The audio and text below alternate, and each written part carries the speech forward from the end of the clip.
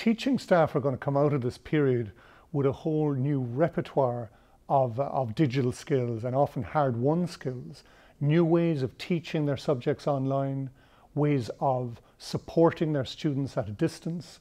Students themselves and staff together have had this extended experience of teaching and learning and assessment at a distance. One of the things I really sort of noticed was that a lot of staff started to use stuff like screen capture software. So for maybe to help with their assessments, their teaching, their ability to give feedback. And I think people also got over that fear of having to try and create these Hollywood productions, just sort of get it in, get it out, because it really enhances what they're doing. There was a lot of fear in the beginning, and it took a long time to kind of learn all the things that I really felt I needed to know. And there were a lot of courses put on, a lot of information made available, which was brilliant, but it was incredibly time consuming. We here in VITA&L saw almost like a 400% increase in participation in live online training. That had a big demand on our department, but you know, I think everyone rallied together, and you know, people really had an eagerness to learn. Staff had to be really creative in the ways that they delivered their classes. Things that would usually be delivered in lab time had to be now delivered online. So you know, a way that they overcame this was by using the flipped classroom approach.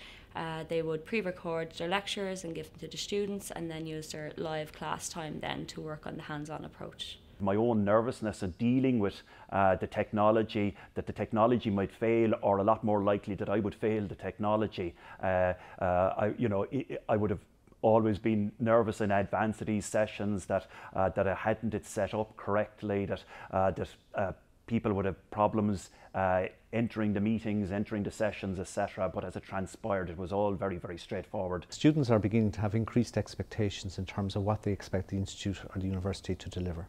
And so we're now looking, in terms of our teaching and learning, to move from simply recording of lectures or delivering lectures online to a more engaged experience for our students.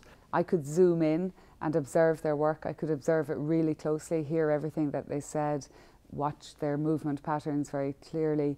In the normal gym environment, I'm observing from a distance. I mightn't catch everything that they say, and so yeah, you know, bizarrely, it actually, I think, almost worked better. It was the one thing that really worked better for me when we were online, was assessing. For me, being able to access national and international speakers and be able to invite them as guest lecturers and panellists, which I wouldn't have been able to do before that as easily. And secondly, I guess for the students, whereby during breakout rooms they had an opportunity to interact more frequently and more regularly, as you could do a random assignment, and on the basis of that they met a lot more people than they would have done normally. The use of technology in teaching has totally improved their capacity to access the teaching environment, and students reported that they didn't need to ask for so many accommodations around their assignments, exams, even in the teaching experience. When lectures are recorded, they can manage much easier, so it helps them feel more included. Breakout rooms on Zoom, we were able to adapt to that. Lecturers got students engaging by turning on their cameras and turning on their mics and using breakout rooms to engage with each other, so that was brilliant. We had to quickly upskill all academic staff while remembering that they have a different level of comfortness with technology. They're using different devices. So in order for that to work, we had to quickly adapt the way that we were approaching our day-to-day work.